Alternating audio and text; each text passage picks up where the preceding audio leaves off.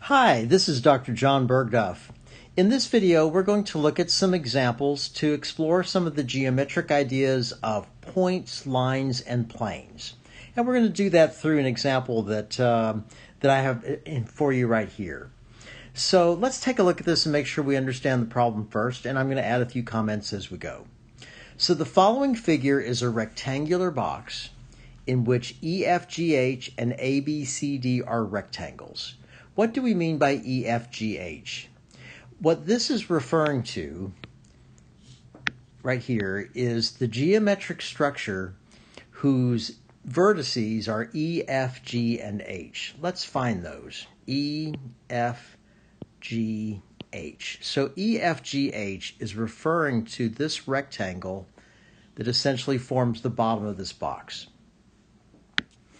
ABCD, finding those points, A, B, C, D, we're talking about the geometric rectangle that forms the top of that box.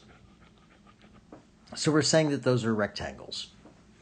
Furthermore, we're mentioning two line segments, BF and DH. Let's see where those are. BF is the line segment right here. DH is the line segment right here. And we are saying that those are perpendicular to two other planes, FGH and BCD. Or are those two different other points? Let's see. You might remember that if you want to describe a plane, you actually only have to indicate 3 points. 3 points define a plane. So if I locate the points F, G, and H, I realize that they're in that plane that I colored in blue, the EFGH rectangle, and BCD, by the same token, BCD references the top rectangle. So those two planes and the two lines that I've put in gold are perpendicular to those two planes on the top and the bottom. Very, very frequent to describe a plane by 3 points. Any 3 points define a plane. So with all that understood, let's take a closer look at this specific question that we want to look at. Clear all that out. Name two pairs of parallel lines. Now, when we talk about parallel lines, we usually say something casual like two lines that never touch, that never meet, have no point of intersection. And that's close to correct, but not 100%. To be parallel lines, you have to have two lines in the same plane that never touch. So parallel lines are two lines in the same plane that never touch. Let's see if we can find a pair of those somewhere, and maybe one or two. Now, all of these edges of this rectangular box are line segments. But those line segments can be extended into lines. For example, if I look at the line segment CD and imagine that line extended infinitely far in any direction, it's easy to find a pair of lines, or another line that would be parallel to that in the same plane. So let's think about what planes that blue line would lie in. It lies in CDHG. The side, the right side, also lies on the top. So pick another line segment in that same plane where the lines never touch, and you can get a parallel line. That would be a parallel line. So one set of parallel lines could be CD, and I want to represent that as a line, so I'm going to use the double arrow, and GH. And again, I'll use the double arrow on that. That's one pair. But we can actually find a whole lot. Here's another one that's kind of nice. If I extend this and look at the line BD, that line is in several planes. One of them is this plane that kind of crosses at an angle through the center of the box.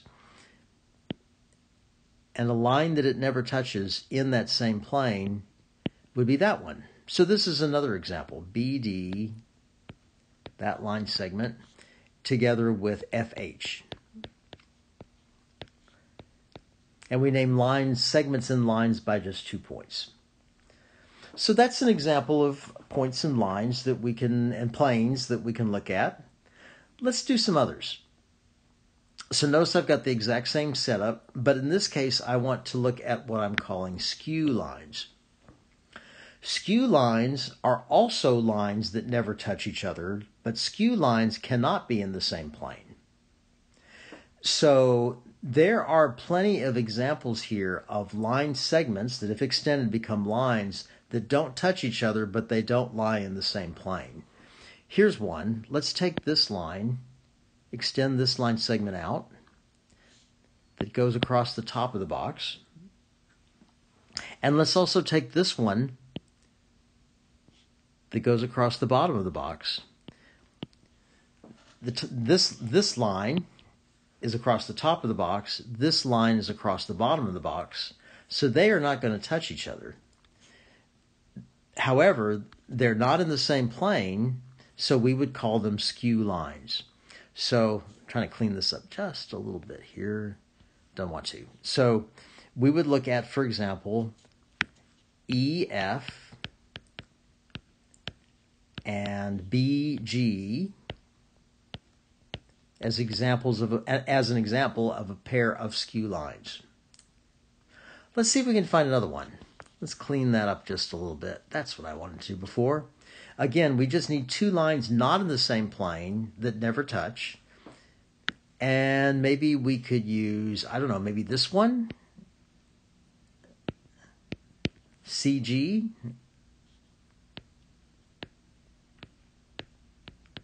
And maybe this one. This one would never touch, going across the bottom.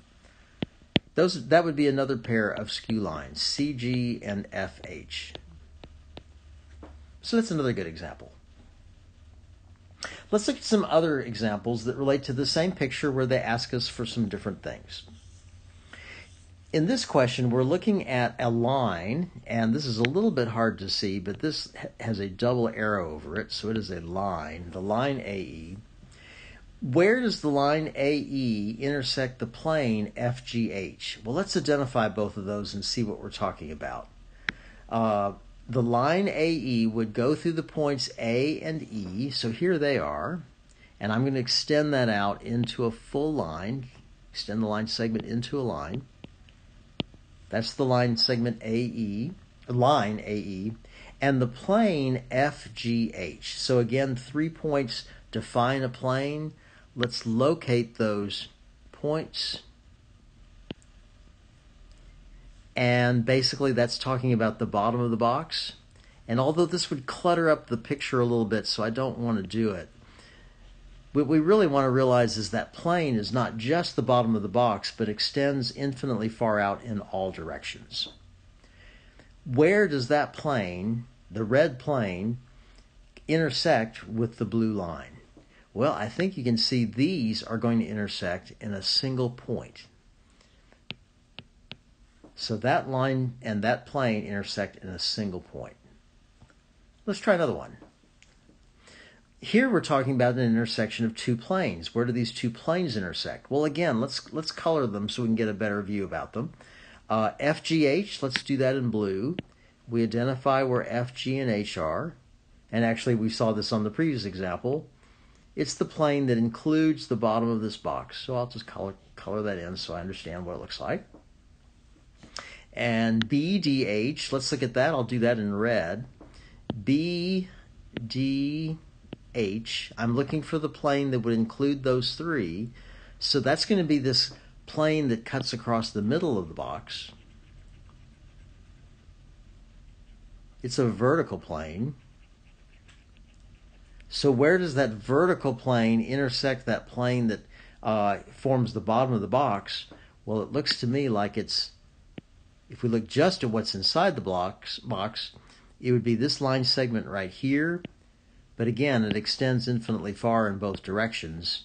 We're talking about the line FH. Hope that looks good. Couple more.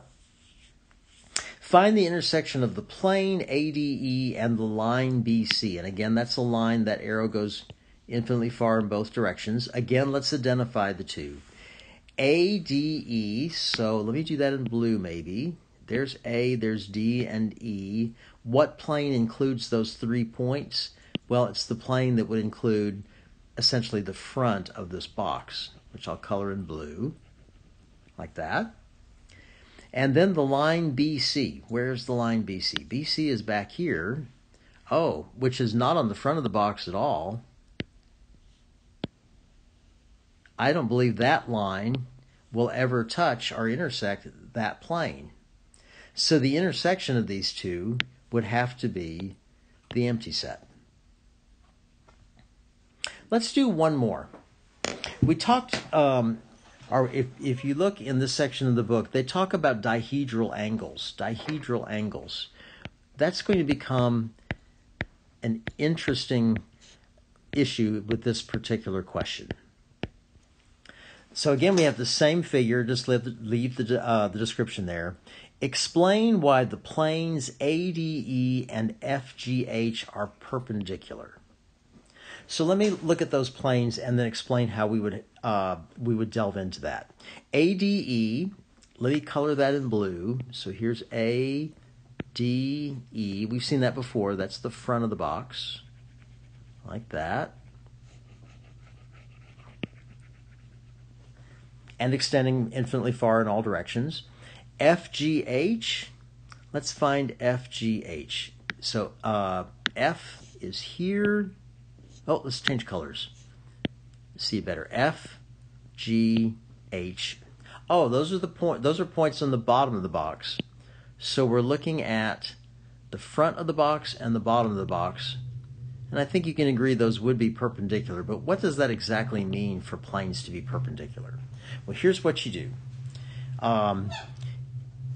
These two planes intersect. Let's look at the line where they intersect. They intersect right here across the front.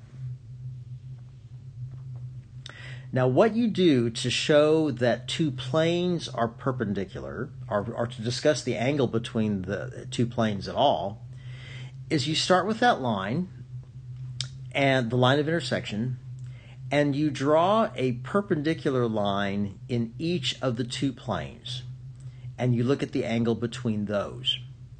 So if you can draw the perpendicular lines anywhere you like. If you do it judiciously, it'll be easier to see. So first I want to draw a line in the blue plane that is perpendicular to this gold line. This would work. This would be one that would work just fine. I'm going to pick the edge because it happens to be very convenient to see that we're going to have some perpendicular lines. So I look at the line segment DH, and I'm going to ask myself basically, is DH perpendicular to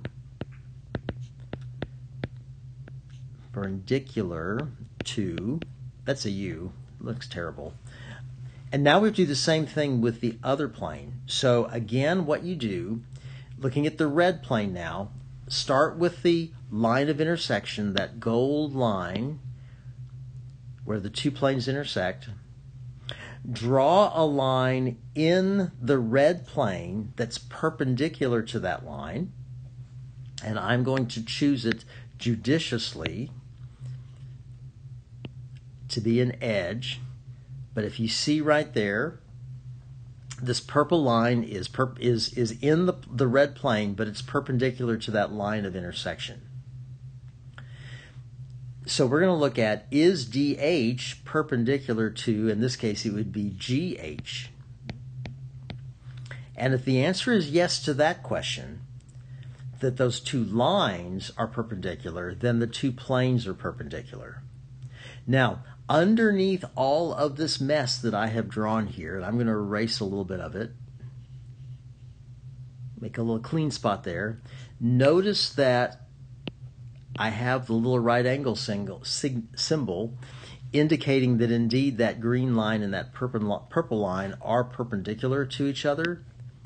Forgot to put that. So because DH and GH are perpendicular, the answer to that is going to be yes. then that indicates that the planes are perpendicular, that the dihedral angle is a right angle. So I hope these few examples have given you sort of a nice view of how you can visualize and answer questions that relate to points, lines, and planes, and that it'll help you with other problems that you're going to see in your homework. Take care.